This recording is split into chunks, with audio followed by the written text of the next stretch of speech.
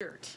Wait, so here's the thing. I cannot be barefoot because my feet do not bode well to sensory issues of touch, like the carpet, my floor, or the cold ground. But you seem fine with socks. And I cannot be barefoot because for all of the same problems, but also the dirt. I don't want my feet touching the dirty floor and the dirty carpet and whatever disgusting substances might be engraved into the floor. Wait, but you said the socks still bother you, though. The socks still bother me. The socks still bother me, that is true. See, I literally don't even like my socks touching blankets, and usually I like touching blankets. Yeah. The socks do not help me with sensory issues or anything. It still feels weird, but I do wear socks because I don't have to worry about feeling the other disgustingness of the floor. So if I were to rip off your socks right now and force you to walk around the house, what would you do? I don't really know what I would do, but that's not happening. You don't know what you would do? I would probably, I don't know, scream. I don't know. Give it your...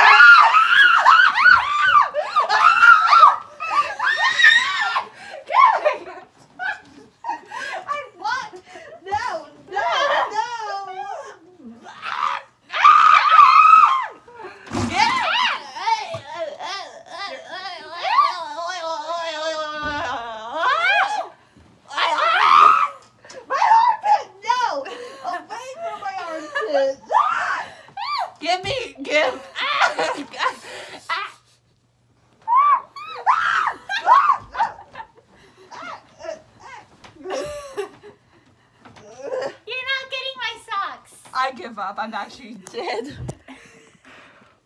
This is my life now. This is my life. Come join me on the dirty floor. No. Why? Because you said dirty floor. It's not that dirty. It's my room. It probably hasn't been cleaned in forever. Exactly. Why would I want to get on your dirty, crusty floor? It's not crusty. It's not crusty. How do you know? Behind all of this fluff and stuff, it could be very crusty.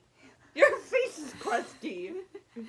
Your face is crusty. No, it's not. You felt my skin. Your eyebrows are crusty.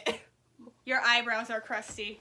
Oh my god, that's actually me. And your feet are crusty.